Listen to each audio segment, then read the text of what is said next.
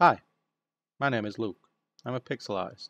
I'm also known as Sadface or SadfaceRL on social media. This video is part of a tutorial series I created for my supporters on Patreon and Twitter. This should fill in any gaps I may have left. Before I start, if you have not seen my tutorials and you are a complete beginner, then please start by following my tutorials in the link below. Please note that this is aimed at people with very little to no knowledge on this subject. So let's get started. I like to start by making a grid. This helps me get a good measurement for my room. I always use odd dimensions for my tiles. For example here, my tiles are 7 by 7. This helps keep things like floorboards even. The room does not have to be the same size as your grid. I mainly use the grid for alignment and measurement for things like doors and windows. Once I have the room outlined, I then thicken the walls by extending them outwards. Unless I have created a palette, I will just test a few colours to see what I like.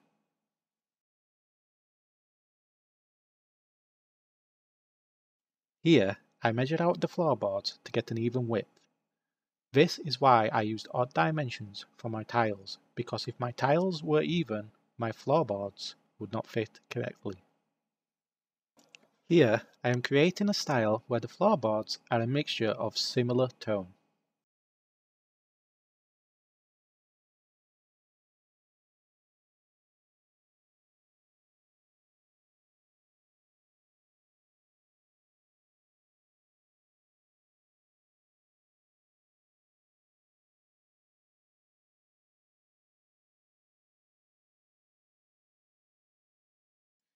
Once I find some colours that I like, I will then start to blend them a little.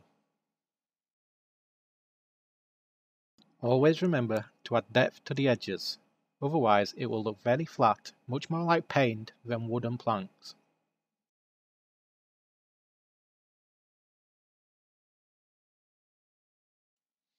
At this point, I will begin to remove the outlines. This is optional, but I much prefer it without. As we do not always get everything correct the first time, you will see me adjust certain parts as I go along. Here, I decided that I needed to further increase the thickness of the floorboards. I then also decided I wanted to have a concrete base.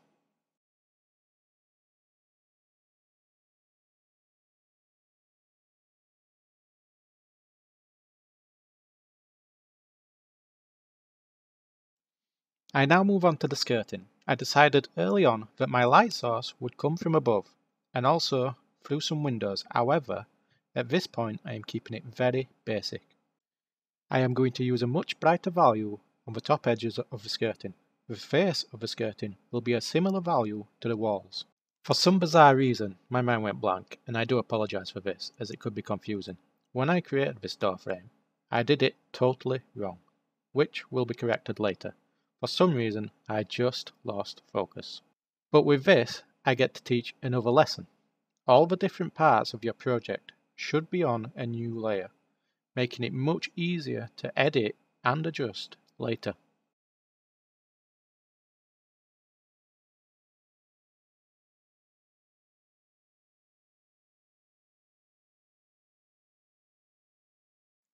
I used the grid again to measure up the windows.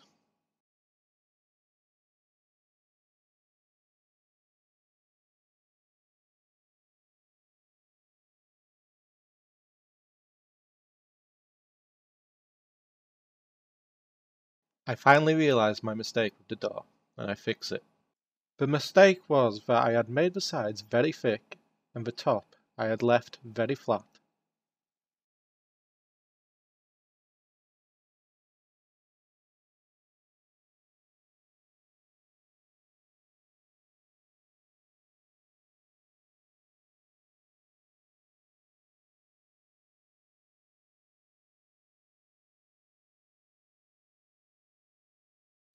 I decided I wanted the window higher, so with it being on another layer, it is much easier to just move. I then test the transparency of my windows using a green for some grass outside. Once I have the windows in position, I remove the walls behind them. There is no need for me to use a grid to create the rug. I just create a new layer and use a black outline to find the size that I want. I give it a woolly texture by using the spray tool. and another nifty tool called Blur.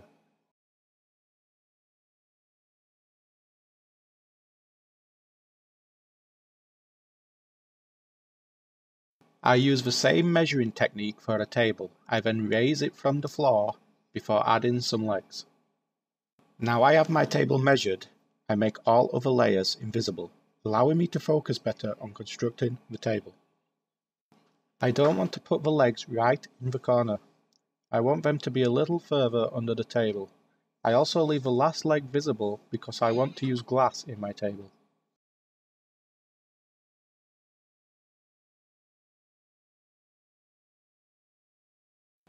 I remove the outlines and give the top of the table some more depth. I like to carve my table legs. I feel this makes them a little more beautiful to look at. To add glass to my table, I simply erase a section and use a slight transparent black colour. You can use any colour really. If it was not for all the red in my scene, I would use that. It's a nice colour to tint a table glass with.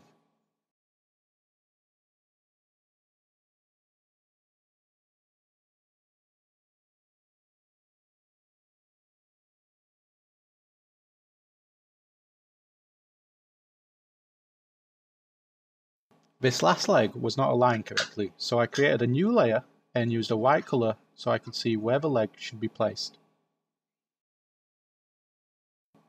I decided that the door or the table was not correctly sized. As they are on separate layers, this was easy to modify. I take a copy of the table and modify it before putting it back into the scene.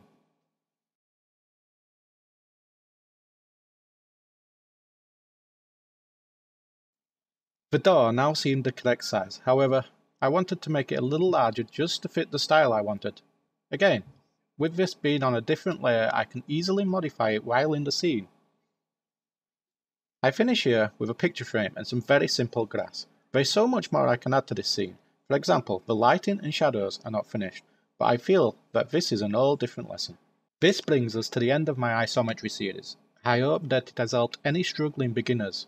As always, feel free to message me for help or advice. I wish you all good health and hope you have a fantastic day.